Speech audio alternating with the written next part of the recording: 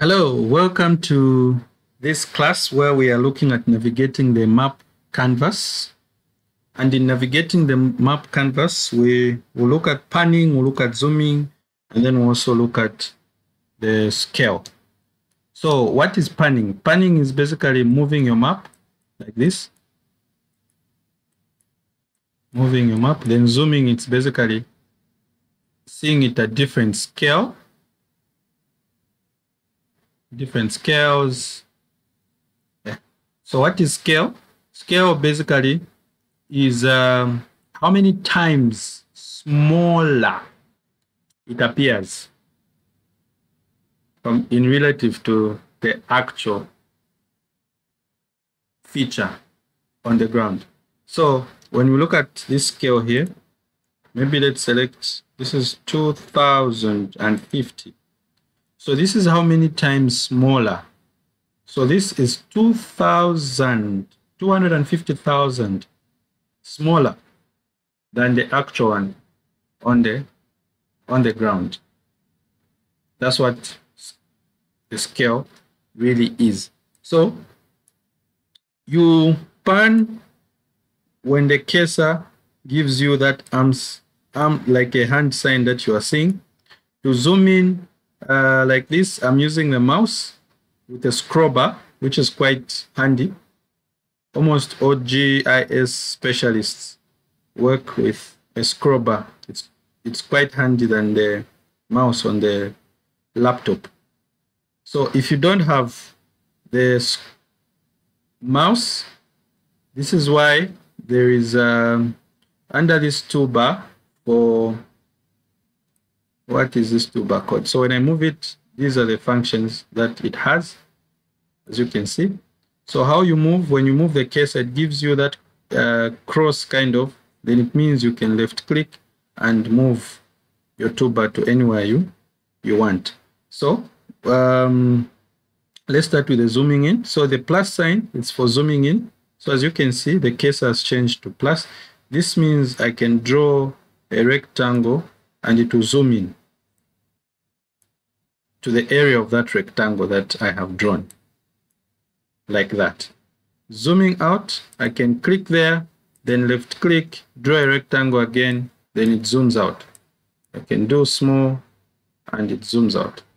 That is for left clicking.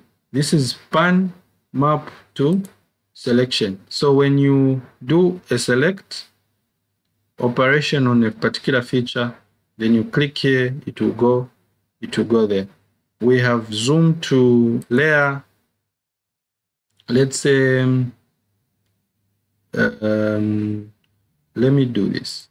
Let me pan, then let me click there, then let me say zoom to layer. There you go. So this is the same as right clicking and zooming to layer. Let me do this. Zoom to layer, zoom to layer. So it's one and the same thing. So this is basically about zooming and panning. Why is it very important fundamentally? It's important because every time you add new data, for example, in a previous lecture, we had deleted some data. Let me re-add that data under Zambia. Let me just add, when I open like this, let me add health facilities. So when I add the health facilities, I go on the layers. There are the health facilities. Let me take them on top. Let me right click, zoom to layer. So as you can see, when I zoom in, let's say Lusaka, my city. When I zoom into Lusaka, as you can see, I can go to a particular point. So it helps you to just visualize with immediate inspection to see whether that data is speaking to you correctly, because there are a number of things that could go wrong. Maybe the data has got a different coordinate system with a setup for QGIS or vice versa.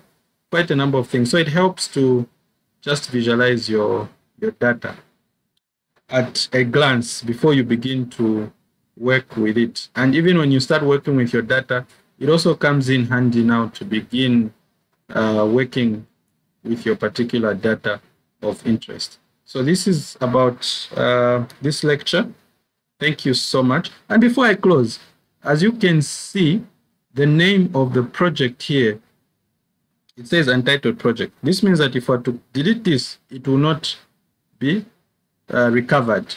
So in order for me to recover it, I have to go on project, then save as, or there's a shortcut there, Control-Shift-S, it will open save as. Then it will ask me where I want to save this particular QGIS file. So I can save it in exercise data. Let me just name it as beginner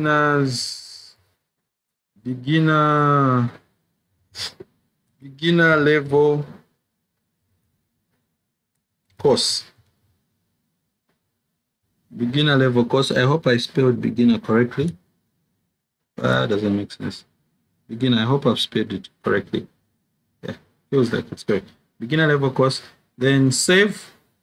So this case now, it means even if I close this and open it, I'll return these layers which have been added. And when I hover my mouse, it gives me the details.